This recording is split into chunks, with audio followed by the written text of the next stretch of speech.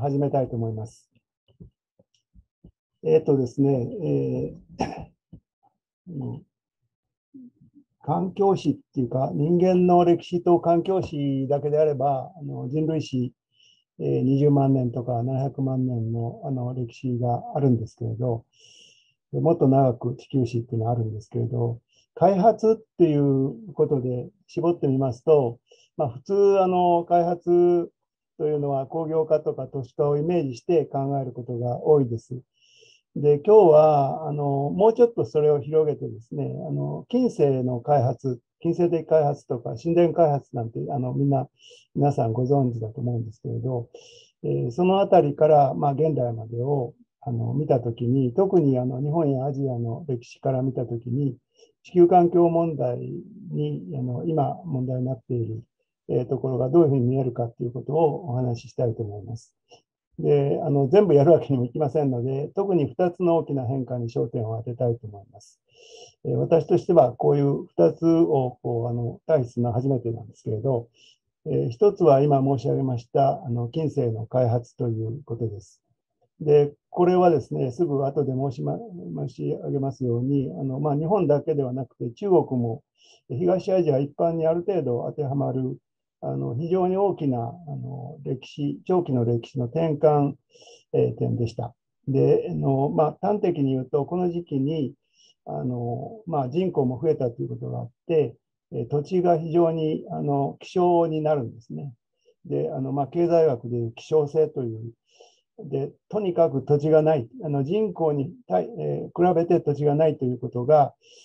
非常に重要な社会の問題になります。で、これにどう対応するかということで、例えば日本では日本に特有の技術や制度が形成されます。で、そこから現在に至るその一つの精神態度というか、社会、労働観、自然観が形成されたと思います。で、それは限られた自然を使って、なんとか自分の生存基盤を確保するという、そこに集中する能力とか工夫とか、そういうものが形成されたのが、この近世的開発の非常に大きなポイントではないかと思います。それから第2にですね、そうは言っても工業化都市化が起こって、経済発展が起こって、生活水準が非常に急速に上がるわけですね。で、特に第二次大戦後の日本の高度成長というのは、その後のアジアの経済発展を先導したというか、歴史的には一番早く10% 成長を10年以上にわたって続けたという歴史的事実があって、でそれがどうして起こったかということです。で、これも世界史的に非常に重要なイベントだったんですけれど、このための資源基盤はどういうふうに確保されたかということを、今日はちょっと説明したいと思います。で、これは現在の、地球環境問題とか、二酸化炭素の排出だとか、脱炭素化と言われている政策目標に直接関係する、重化学工業化、あるいは多エネルギー消費社会と言われているものの、形成に直接つながるわけですけれども、ここでその日本、あるいはそのアジアの発展がどういうふうに聞いたかということを申し上げたいと思います。で、現在は、なんて言いますかね、二酸化炭素の排出量だけで歴史的に申し上げますと、もうほとんど1950年代、もう60年代になってもですね、圧倒的にイギリスを含めた西ヨーロッパと、それからそのアメリカが、大きい。で、それもちょっとありますけど、とにかく、大きかったんですけど、現在はですね、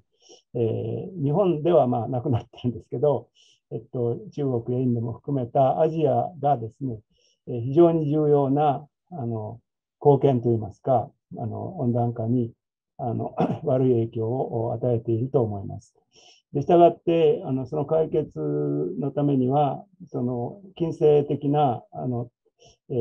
開発の中で日本が培った、あるいはアジアが培ってきた限られた資源を使って生存基盤を確保するっていういわゆる資源節約型発展経路の復権が重要ではないかと思います。そういう観点から、以下話をしていきたいと思います。まず3つ表とか図をお見せします。これは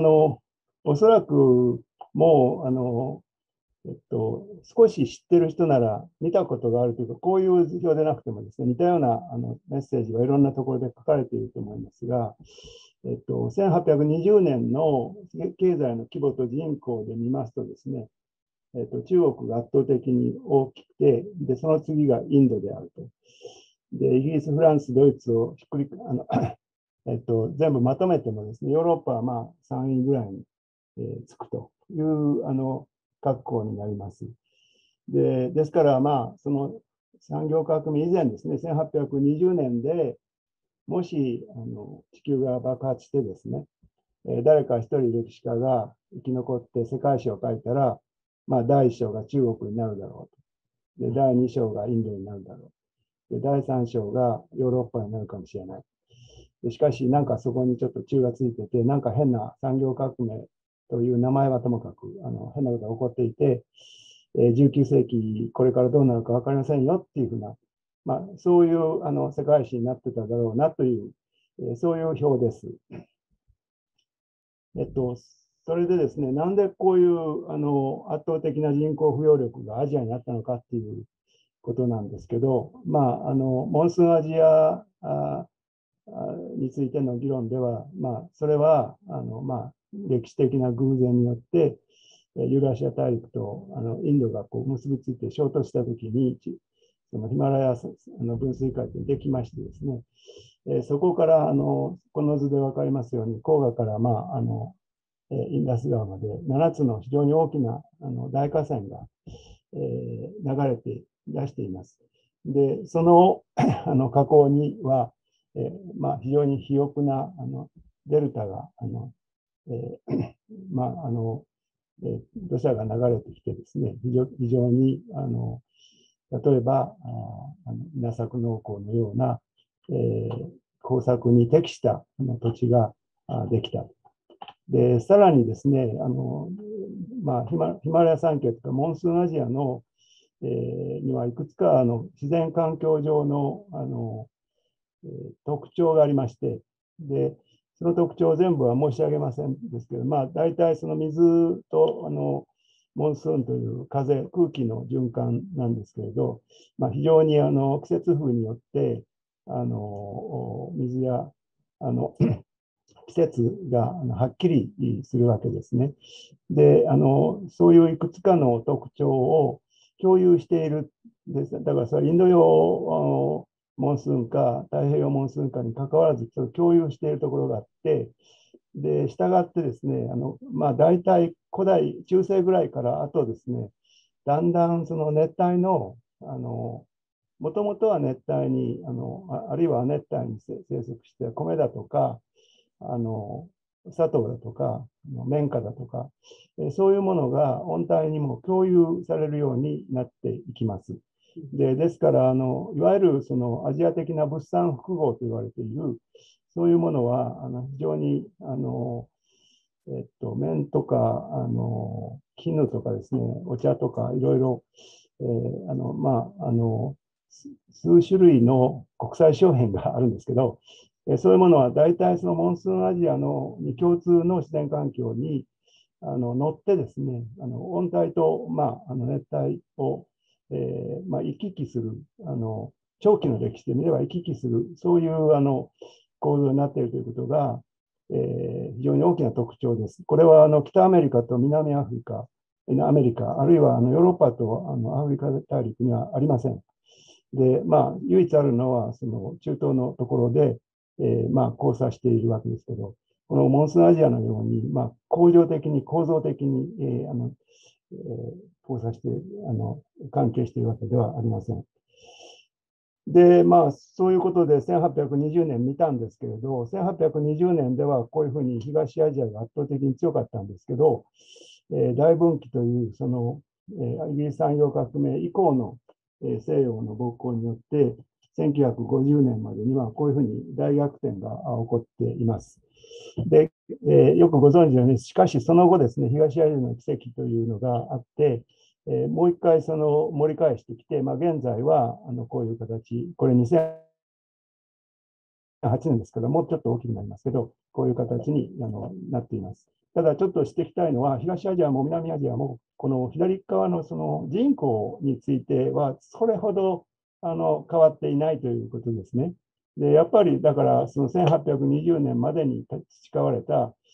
あるいは南アジアの場合はもうちょっと早くに培われた人口扶養力というのが今でもですね、効いてるから、こういう構成になるんだということです。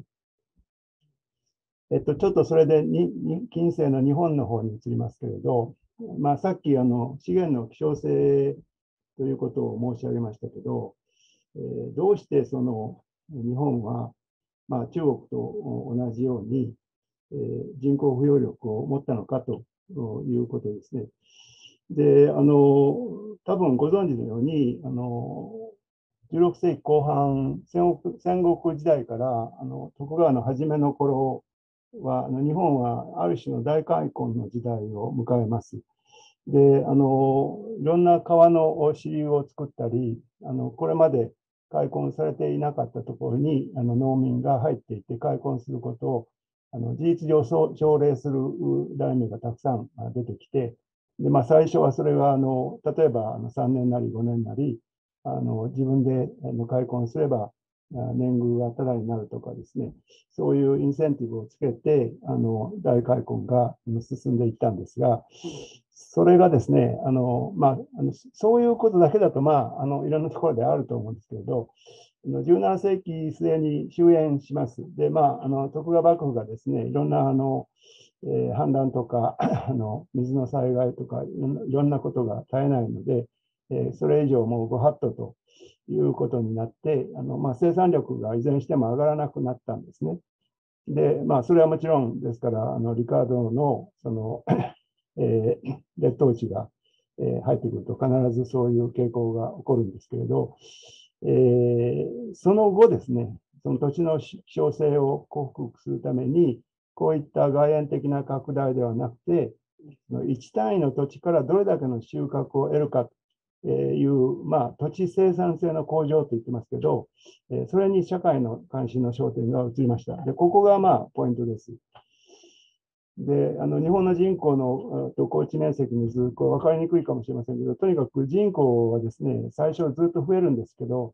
18世紀以降はもう非常に停滞して、で、耕地面積も停滞して、ほぼステーブル、安定的な経済になってしまいます。で、1人当たり耕地面積はものすごく小さいです。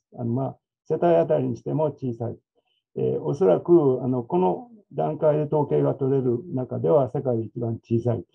で、中国もかなり小さいです。で、ヘクタールで書いてますけど、世帯当たりで見ても、ヘクタール、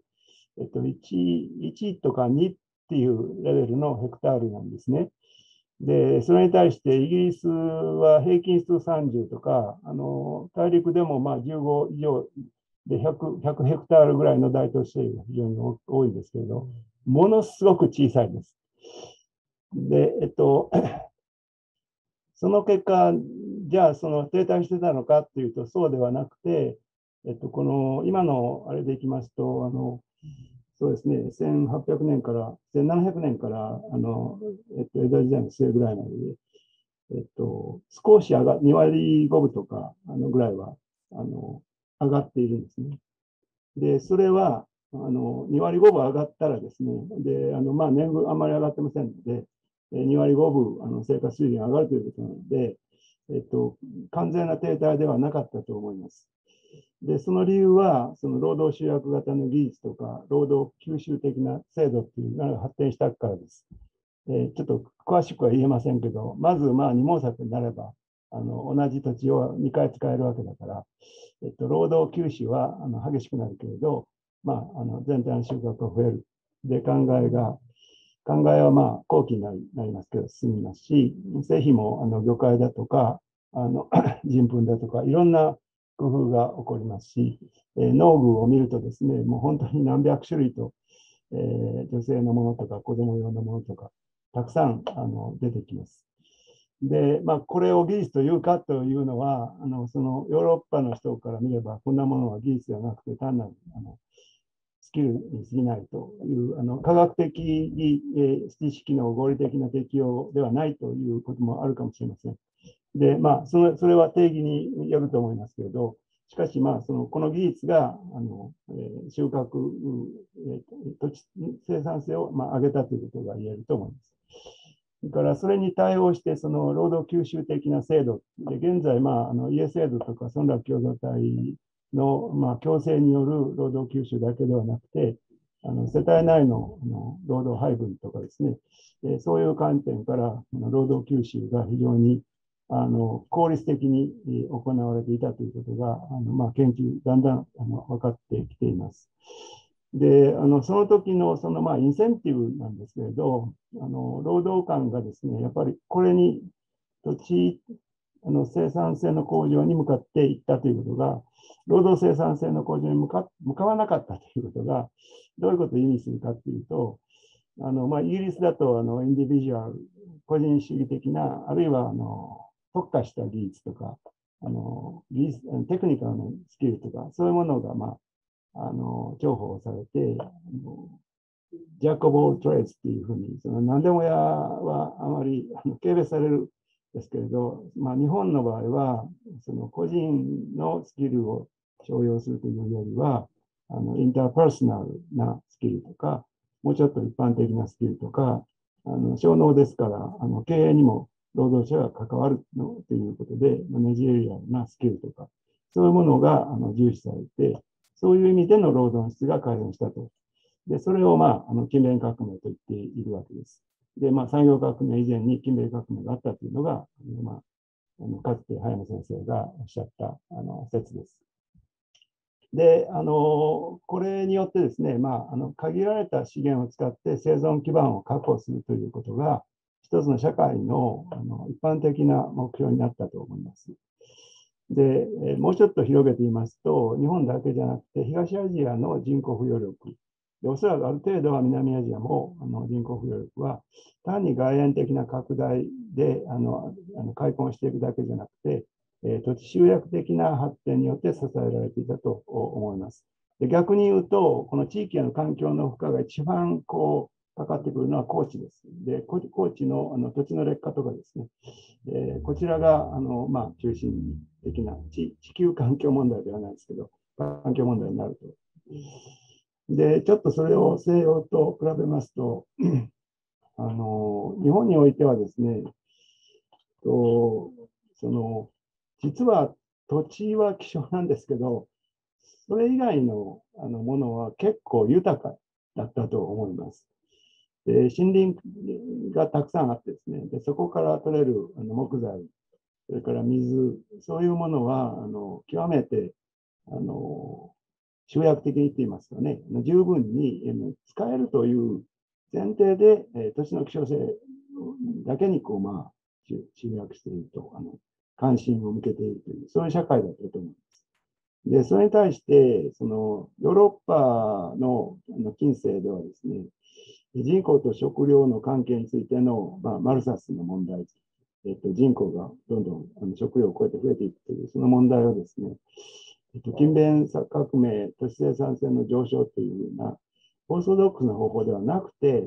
どちらかというと、労働生産性の上昇、一人当たり所得の上昇によって解決しようとしたと思います。これちょっと非常に乱暴な一般化ですけど、そう思います。で、例えば遠隔地貿易、海外進出、戦争などによって、非常に大きな土地を獲得したりですね、あるいは略奪したり、そういうことも含めましてですね、あるいは移民をするというふうなことまでして、極めてダイナミックな歴史を経験してきて、でその結果、産業革命に至る画期的な技術が登場するということになります。したがって、人間と自然の関係についても2つの発展経路があったと言えるかと思います。これは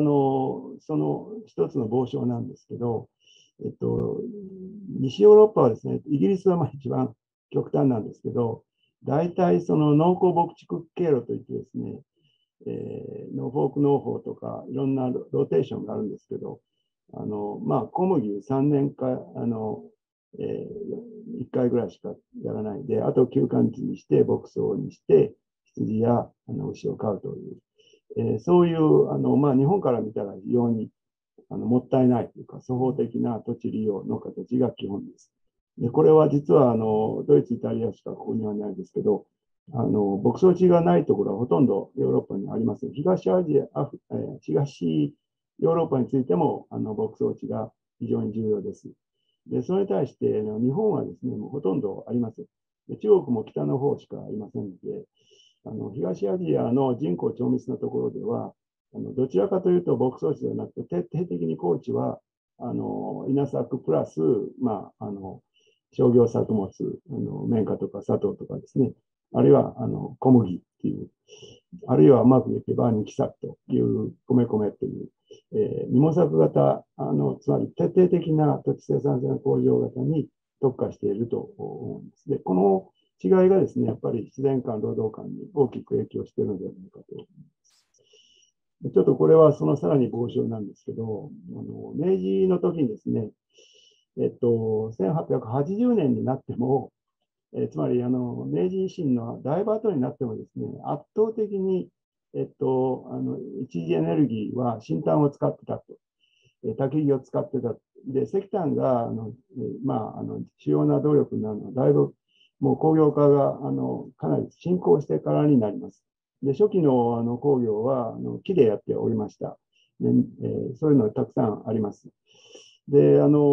換えますとですね、日本はエネルギーがなかったかというと、石炭もある程度取れたんですけれど、やっぱり焚き火の新炭が非常に使えて、でそれが結局はダメにはなっていくんですけれど、ということが非常に重要で、エネルギー転換って言って、第一のエネルギー転換というのが、もしバイオマスエネルギーから化石資源への転換、特に石炭の転換だとすると、日本は明治期に非常に急速に石炭に転換したけれど、そのスムーズな転換の最大の初期条件は森林からの伐採が可能であったということだと思います。ちょっとそのためにこのイングランド、ウェールズの同じような表を、ちょっといろいろ想定が違うんであれですけど、さっきの農業牧畜経路でも分かりますように、畜力がですね、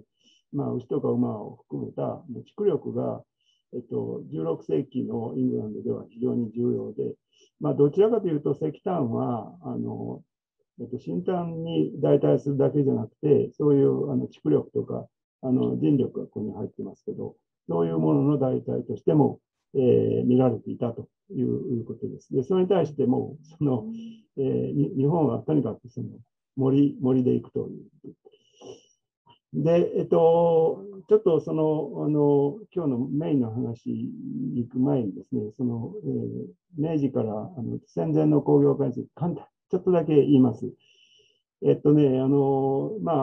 時代と明治以降の最大の違いは開港ですね。江戸時代は要するに土地がないと言ったらないんです。で、資源がないと言ったらないんです。鎖国ですから。で、そうじゃないんですよね。明治以降は、輸入できると。輸出するものがあれば、それの外貨を稼げれば輸入できるという、そういう体制に変わりますので、一方では自由貿易によって第一産品を輸入して工業品を輸出するという、明治維新の明治政府の工業化戦略というのはできます。もう一つはもちろんご存知のように、朝鮮とか台湾を植民地化して、でそこで米や砂糖を作って、それを輸入すれば、その分だけ土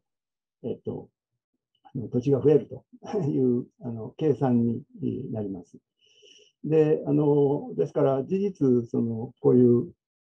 アジア間貿易の概念図っていうのは私がだいぶ前に書いたものなんですけど、一方ではヨーロッパから優れた機械や技術を学んで、資本集約的な工業品を輸入して、でもちろん日本は生糸だとか若干の第一産品を輸出していますが、それに対してアジアに対しては主として労働集約型の工業品綿布とか雑貨を輸出するという、こういう形で、逆に言いますと、そのアジア地域から第一産品を輸入するということは、インドや東南アジアや中国の環境でこう生まれた第一産品を輸入して、それが、英語でよく言うゴーストエカレッジという、つまり幻の土地がですね、そこに現れて、でそれを買うことができるので、その分だけ日本が大きくなっている、そういう発想になっていきます。これは植民地ではなくて、貿易を通じたそういう計算になります。しかし、1930年代になって、資源の確保がだんだん困難になって、帝国主義でヨーロッパでも同じようなことが起こって、結局、資源帝国主義の様相を呈して、日本も非常に満州から北市に綿花を求めていくとかですね、はっきりともう資源を確保するためだけの軍事進出というふうなことも始まるようになります。で、これが戦前ですね。で、それをもうちょっとアジア規模で見ますとですね、やっぱりイギリスを中心とする世界貿易が拡大することによって、大雑把に言うと、中国やインドの、稲作を中心とする陸の経済から、日本の工業化、あるいは東南アジアの、シンガポールや香港もそうですけど、中継港を通じた交易が盛んになって、1950年の時点では中国の GDP の比率が非常に半分ぐらいになりまして、その分、日本、あるいはその後のニーズにあたる新興国や東南アジアが増えてくると。海洋アジアにアジアの重心が移動すると、そういうことになります。ちょっとこれで飛ばします。で、戦後に行きますけど、戦後の日本で何が起こったかというと、まず、敗戦で平和憲法で軍事化が否定されるという大前提があるんですけれど、社会が経済成長と生活水準の向上を目標とする。で、隣人に迷惑をかけないので、できるだけ国内の市場を拡大するという、そういういわゆる成長イデオロギーというものを国民が事実上共有したということがありました。で、ある意味で国民が一方向を向いてくれていて、しかもその高度成長が実現したので、ある程度その成長の果実というものを実感できたということで、開発主義というディベロップメンタリズムという思想が根付いたと。で、この開発主義が環境負荷にどういう影響を与えたかっていうのが2番目の一番重要なポイントだと思います。で、1回目のその建設的開発の時は限られた資源をどう使うかっていうことだったんで、海外の資源を使わないっていう前提だったんですけど、今回は真逆でですね、日本は主力エネルギーの石炭から、戦前は結局石炭になったんですけど、そこから一挙にですね、石油への転換を試みます。で、これがエネルギーの供給源構成なんですけど、1950年代から70年にかけて、20年ぐらいの間にもう完全に石油漬けになってしまいます。これが世界史的にどのくらい重要かっていうのは、私もここ数年で初めて気がついたことなんですけれど、実はですね、この石炭から石油への転換は、西ヨーロッパもアメリカもとても苦労しています。で、ライン川の流域の重化工業地帯や、五大湖周辺、カナダにもかかるような、重工業地帯は、同時に石炭や鉱石が取れるということもあって、なかなかですね、石油への転換がうまくいかない。ライン川の場合は巨大タンカーがなかなか入れないとかですね、セントローレンス川、五大湖の方は氷で、冬は通れないとか、そういう具体的なこともあってですね、それを一挙にだから日本の方が早く石油漬けになることに、成功したということを言っています。ちょっと待ってですね。ちょっと急ぎますの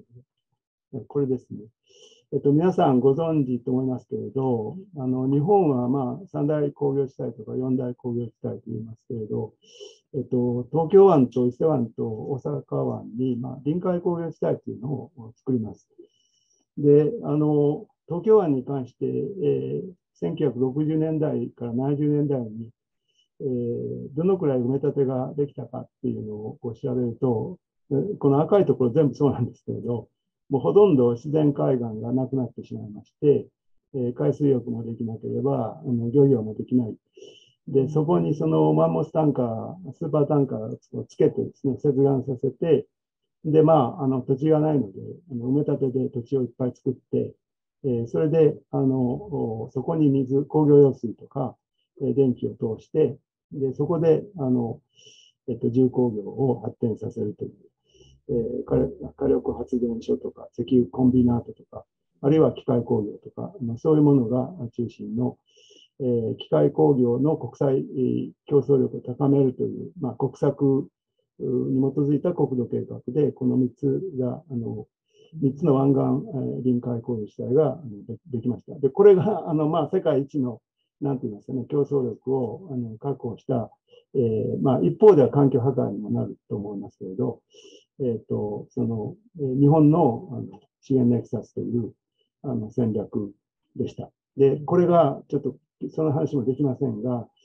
もう本当に時を置かずに、1970年代には、やっぱり四大工業地帯というのは韓国に、南の方にできますし、その後、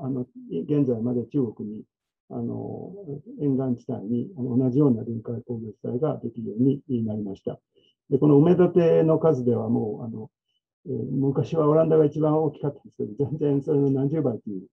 大きさで埋め立てが行われています。で、この埋め立て型モデルっていうのが、どういう形で環境負荷を与えてきたかというのは、もともとその地盤沈下だとか水質汚染とか大気汚染っていうのは、1960年代の東京や大阪で問題になりまして、健康被害ももちろん問題になりまして、それで徐々にですね、そういう汚染企業というか、重化学工業は、大都市からちょっと離れたところに、新産業都市とか、全国にばらまかれていくというふうな傾向になるとともに、公害対策が非常に、歴史的に、比較史的に言うと、相対的に早く対応がありました。で、1960年代以降、都市の公害犯罪運動に本格的に対応することになって、現在のヒューマンディベロップメントとかベーシックニーズ、あるいはSDGs にもちょっと入っているようなシビルミニマムの思想ですね。それから環境の持続性へのイデオロギー的転換がありました。東京で言えば美濃部都政の時、それから横浜では飛鳥田市政の時ですが、それ以降、比較的早く、10年とか、例えば地盤沈下は10年で終わりますので、そういう対応が見られました。で、湾岸開発は進みますけど、現在は世界的環境的に比較的受け入れられやすいようなプロジェクトに転換して、産業廃棄物を利用して埋め立てっていうふうなものも、むしろ世界的に褒められるようなことも少し始まっています。で、ただし、同様のサイクルが、あまり日本の失敗を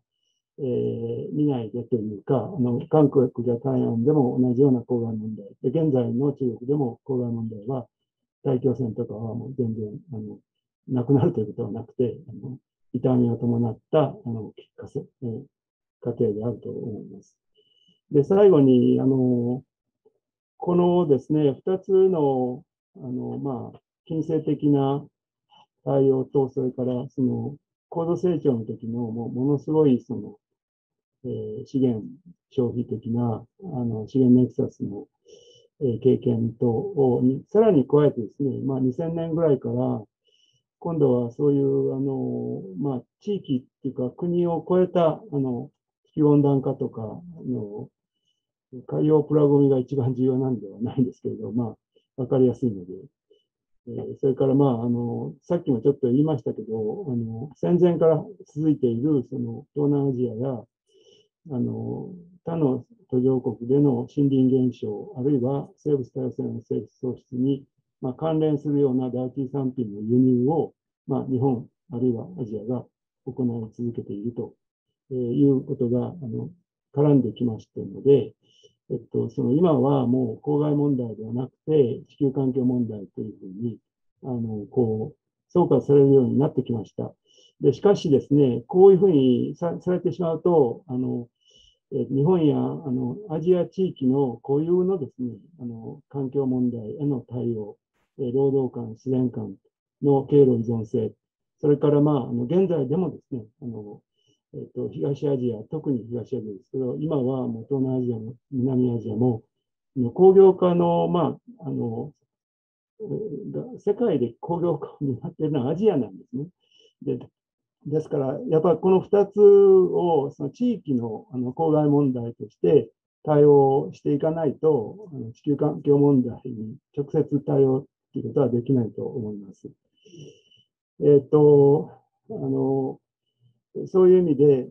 その経済発展は地球環境の持続性を、確保する方向に誘導されなければもちろんいけませんけれど、工業化、都市化の流れの中でも限られた自然を使って生存基盤を維持するという本来の近世的開発の思想はエネルギーの集約度で見たら日本は非常に優秀だったので、こういう思想が戦後になくなったということは言いたくないんですけれど、資源節約型のメンタリティは十分残っているとは思うんですけれど、工業化都市化を否定することなく、それを堅持するというのが今の問題ではないかなと思います。で、これがイギリス産業革命からアジアの奇跡を経て、今の第3のといいますか、エネルギー転換をもう一遍やろうとする、そういうステップ1、ステップ2という形で、現在ステップ3に入っているということで、商業エネルギーは依然として非常に大きいので、なかなかすぐにはできないという前提でお話をしています。で、最後にちょっとこれ、脱炭素の計算の時に印象的だったのでお見せしますけれど、これエネルギー消費量ではなくてCO2 排出量ですけど、そんなに変わりません。で、アジアが今やもう本当に一番重要になっちゃったんですよ。で、しかもその予測でもですね、アジアが非常に大きくなるということになっています。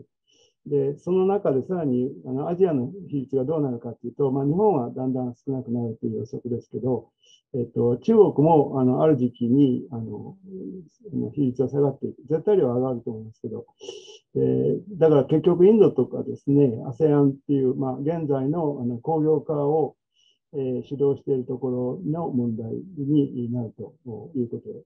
ではないかなと思います。ですから、そのインドと東南アジア、南アジア、東南アジアについてですね、今日は話しませんでしたけれど、やっぱり今申し上げました、その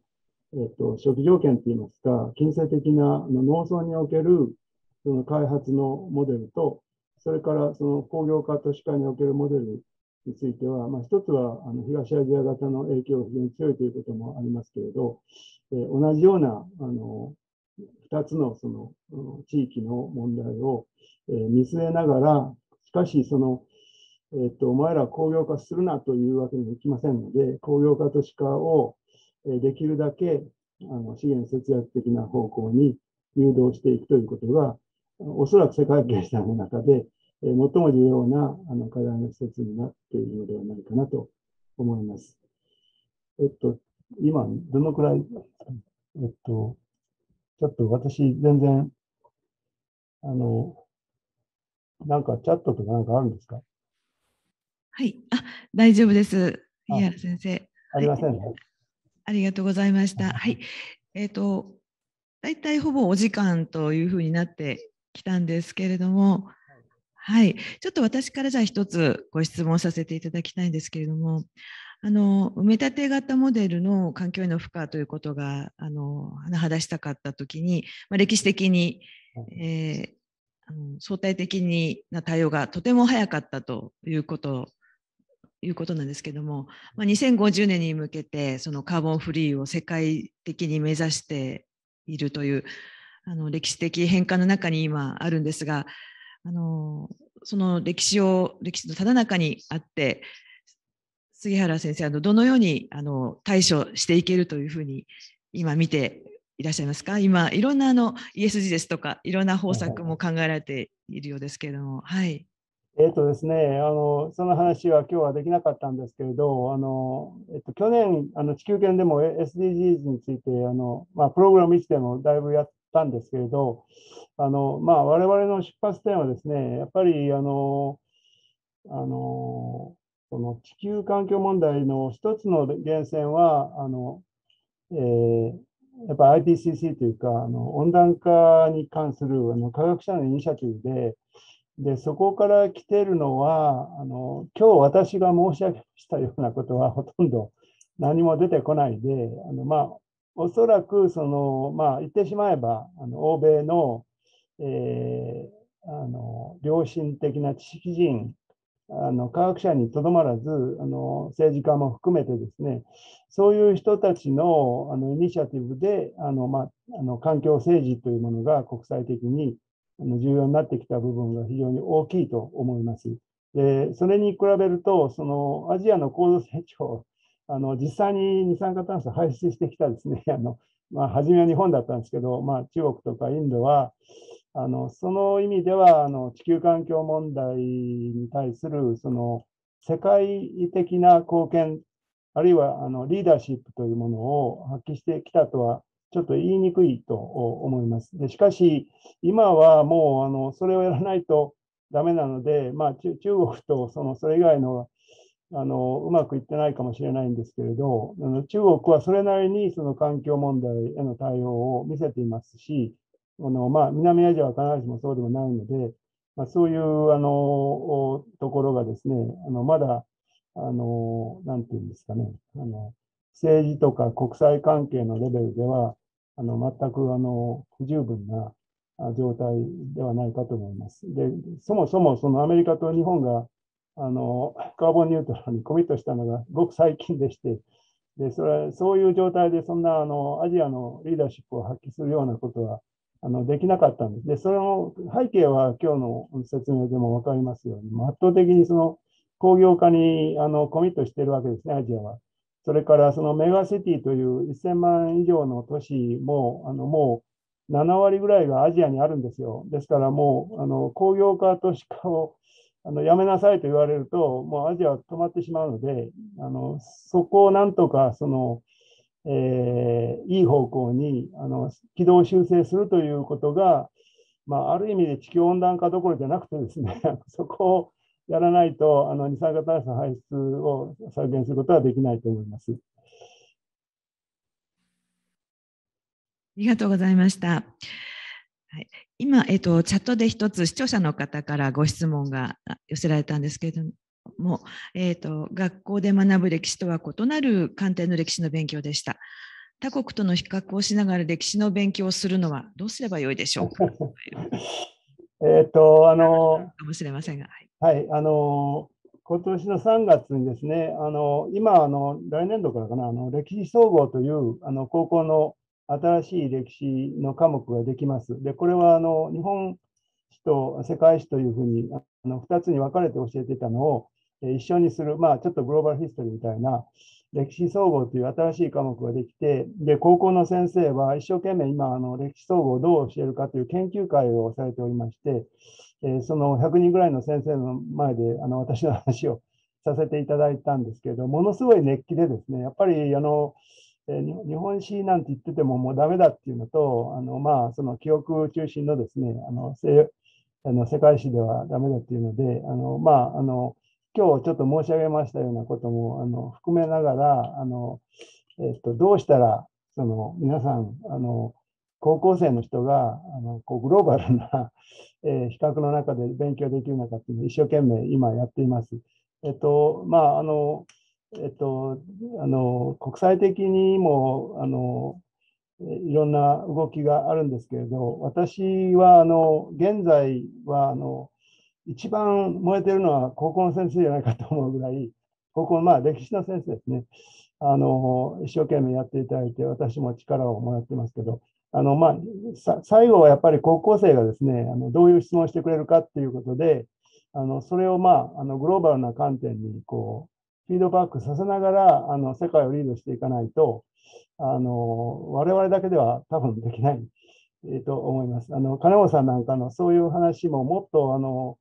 一般化してですね、もっとポピュラーというのはメディアというよりも、その学校教育なんかでですね、